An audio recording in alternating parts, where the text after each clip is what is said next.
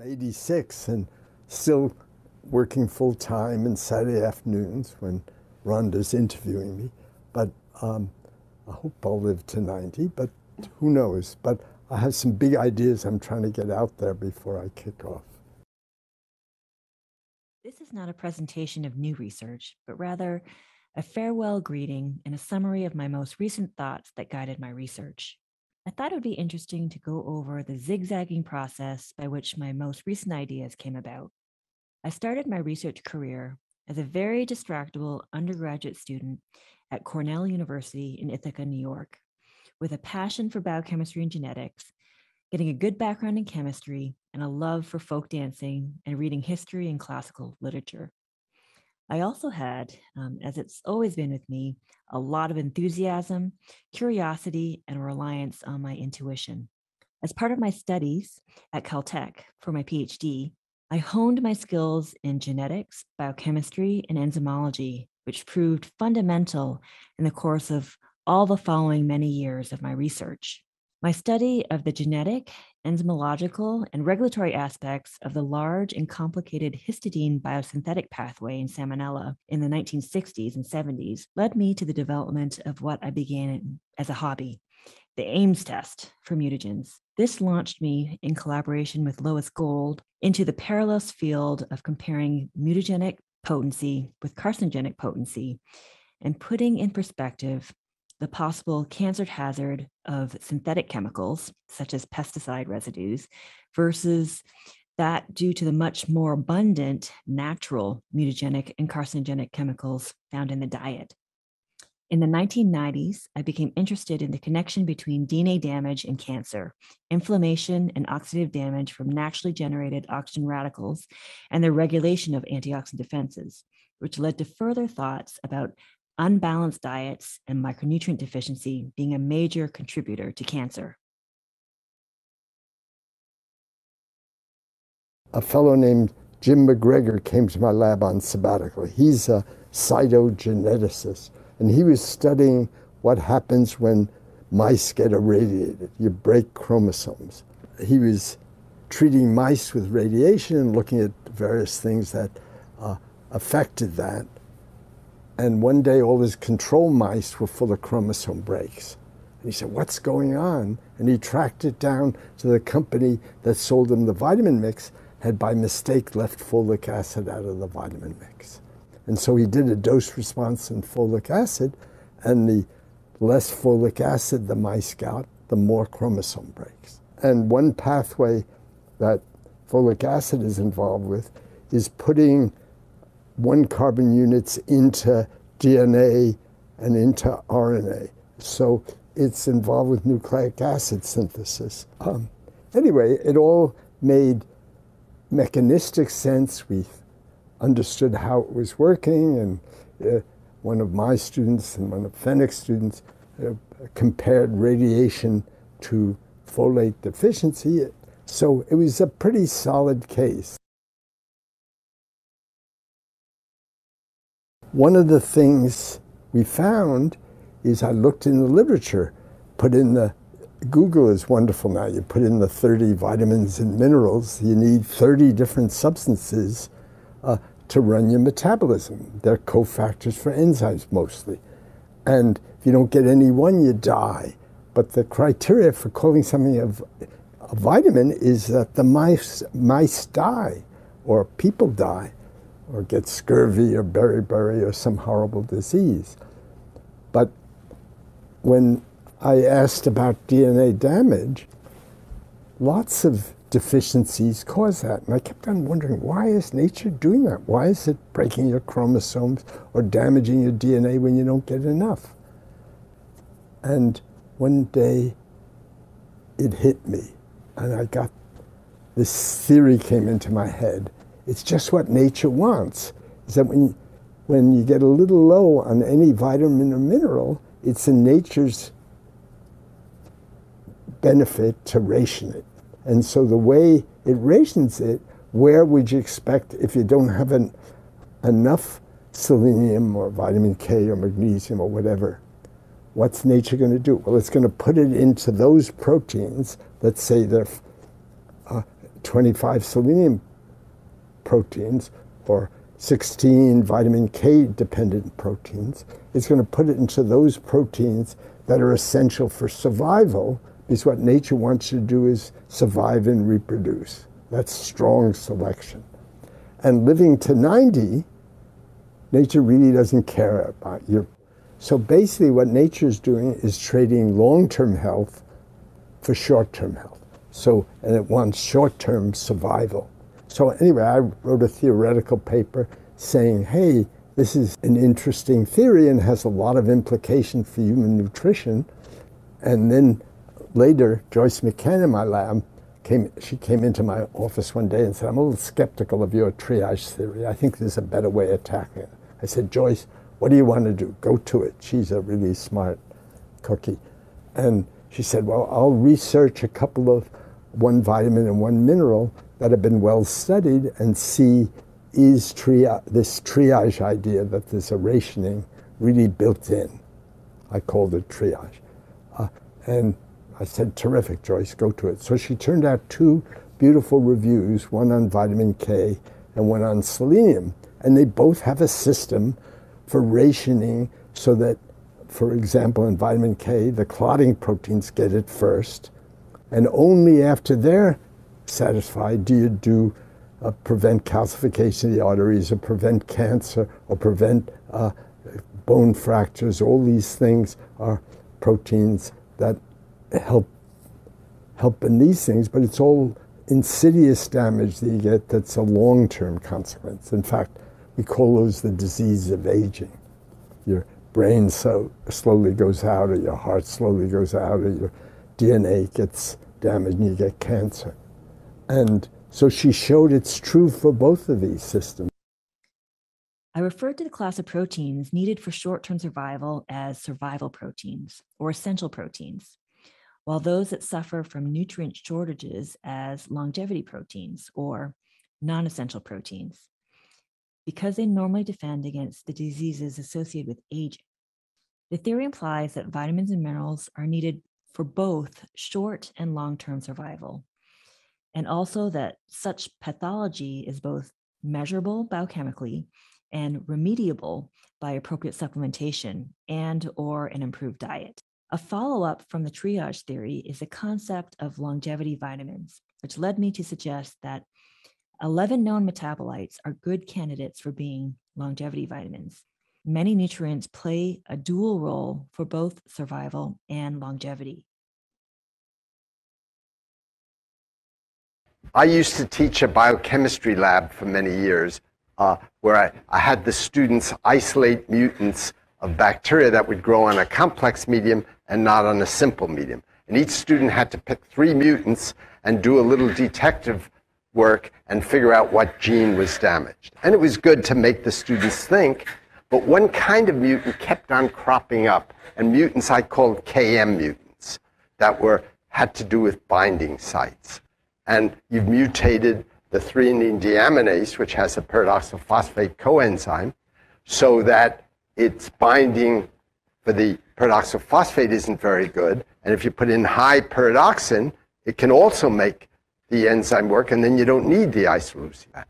So it turns out you make a random mutation in a gene, you deform the protein, and if the protein has a coenzyme, 20% of the time or whatever, you've affected the binding constant for the coenzyme, which means you've lost activity, but it turns out you can reverse it, huge levels of B vitamins, and raise coenzyme levels 10 or 20 times.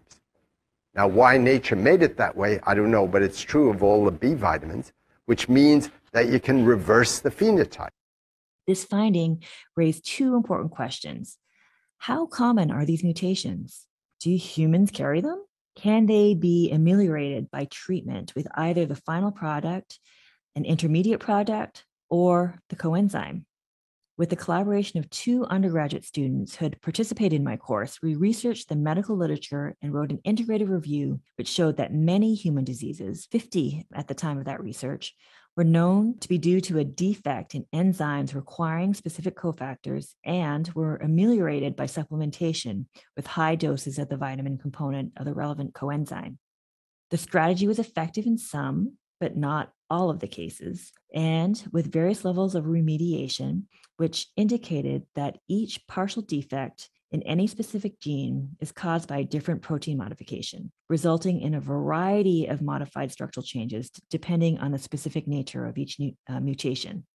The concept of inborn suboptimal functionality of parts of the metabolism led me to question whether nutritional deficiencies could have the same effects and not show up as an obvious disease. Might some individuals, though apparently normal, harbor a poorly functioning metabolic protein because of malnutrition, resulting in a relatively small change? Such an individual would not necessarily be aware of harboring any significant problem. Thus, such defects are not easily identifiable, plus they are dangerously insidious. Within this picture, mitochondria are particularly sensitive to damage with age, which is particularly acute in the mitochondrial membranes, presumably due to the presence of high levels of oxidants from lipid peroxidation and/or adduction of aldehydes to lysine residues in mitochondrial proteins. So some years ago, Tori Hagen and Mark Shiganaga and I, we sat down and looked at what was the weak link, and we decided it was the mitochondria. Now, other people had come to the same conclusion. We thought we added a few insights, and it got us excited enough about it, we decided to work on it. And in the course of it, we got interested in carnitine, and some people in Bari, Italy, Gadaletta and Paradis, fed acetylcarnitine to old rats, and they said mitochondrial transcription got much better. So we had all these good methods, and we looked at that, and in fact, everything we measured in the mitochondria got better, except for one thing. They're still spewing out oxygen radicals. So then we went back to the drawing board to find something that would be an antioxidant for mitochondria. And Lester Packer's been saying for years that lipoic acid is a terrific antioxidant. So we tried that. We fed old rats lipoic acid, and it was terrific. It lowered the level of oxidants down to the level of the young rat. And in a fit of enthusiasm, I called up my son in New York, who works on computers, and I said, one of my students seemed to be changing old rats into young rats. And my son replied, oh, that's all very well and good, but you let me know when you do the next step, when you change old people to young rats.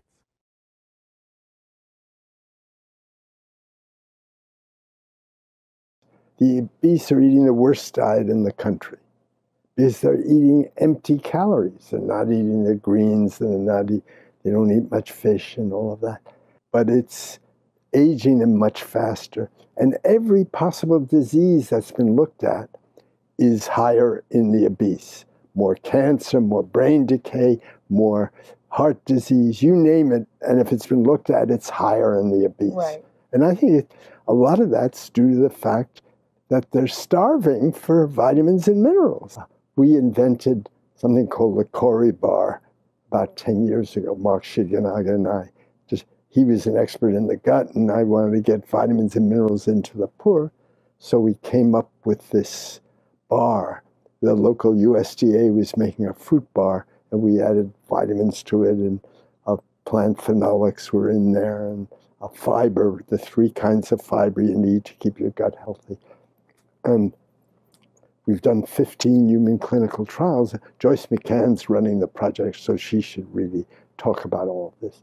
But she just sent off a fantastic paper which shows that this Cori bar, if you know what you're doing, the obese can lose weight.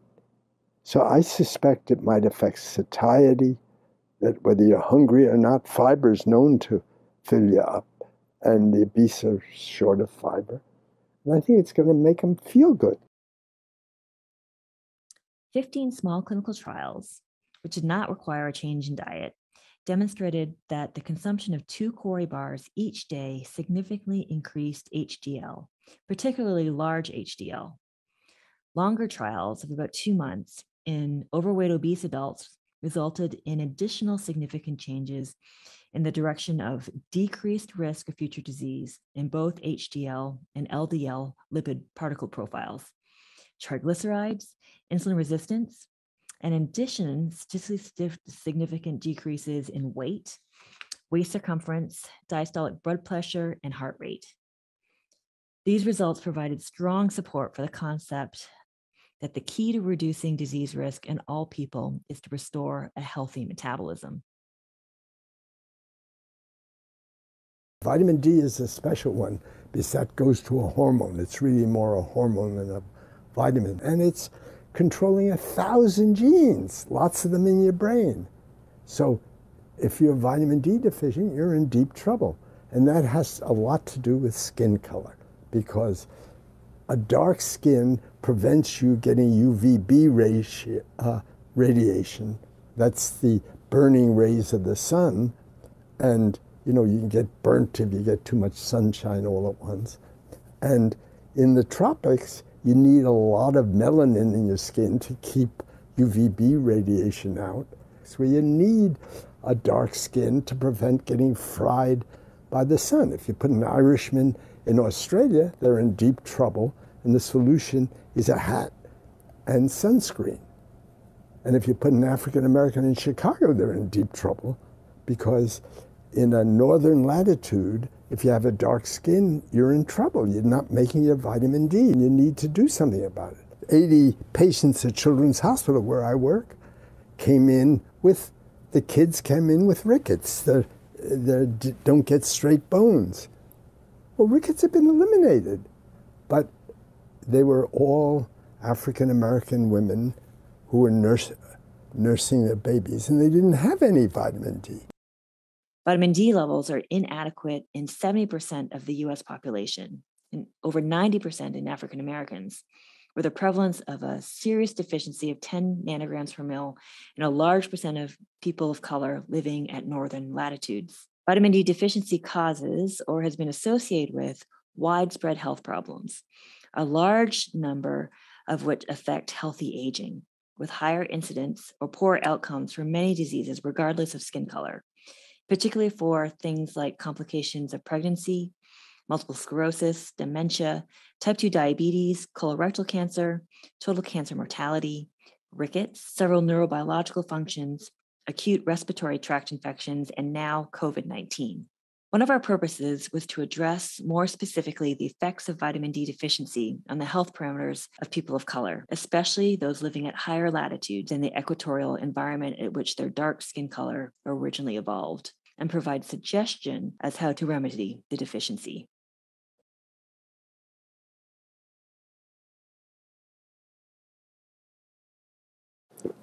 So the last 10 or 15 years I've been in nutrition, and it's a wonderfully muddy field. It's just, I love being in a field like that, and there's not a lot of competition with people who have my kind of background in nutrition. Anyway, I think I've made a few contributions.